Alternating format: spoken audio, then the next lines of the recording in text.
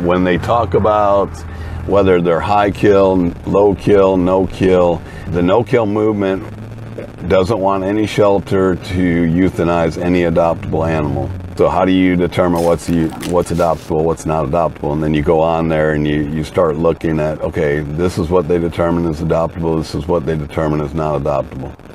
I've never done that. If the dog or cat came into our possession, that animal counts. We have court orders, we have aggressive animals, we have so severely injured animals that they're just suffering. There's a whole list that's acceptable for the no-kill movement that I just throw out the window.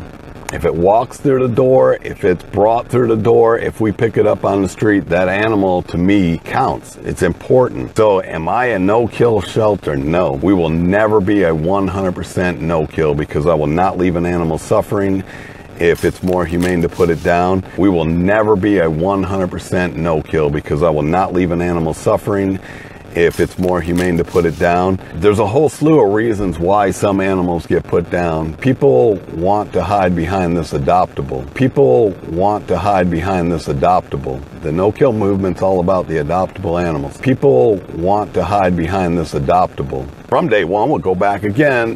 Why don't you post why you euthanized them? You want to know what my answer's always been and always will be? What difference does it make why we euthanize them? Is it to make you feel better?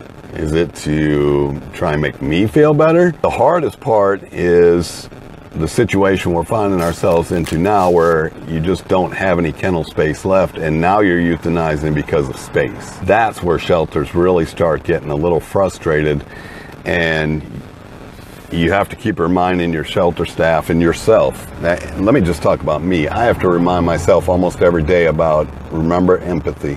Remember that people have a different reason that they're doing things, and I don't want to just come out here and chew someone's head off because they're turning an animal into me.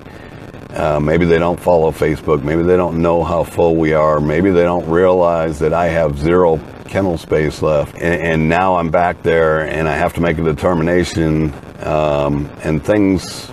I guess I'll go into that. How long do I have to hold an animal? I have to hold an animal for 72 hours. We hold them for 72 working hours, and we don't count Saturday because that's only a partial day. So I get a dog in Friday afternoon. Friday won't count because we haven't been open all day by the time that we got the animal. Saturday don't count because we're only open part of the day. Sunday don't count because we're closed. Monday don't count because we're closed. Next week, which is the next subject I gotta talk about, we're closed on Tuesday because it's 4th of July. 4th of July don't count. Monday will be the first day we start counting, so on Wednesday. So Thursday has been 24 hours.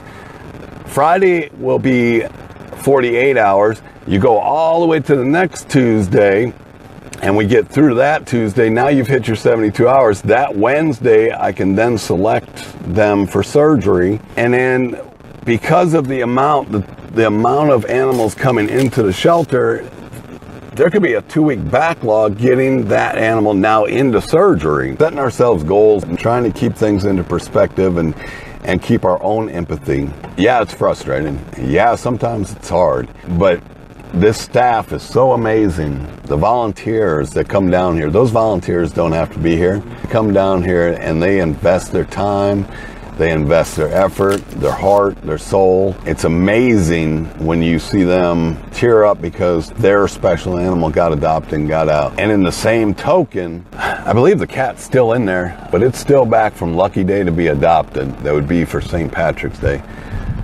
Why do I have a cat in there from March? At what point do we decide, okay, this one's had way more than enough opportunity, and we're going to have to euthanize that to move another one up because there's only so much space in cat adoption, just like dogs.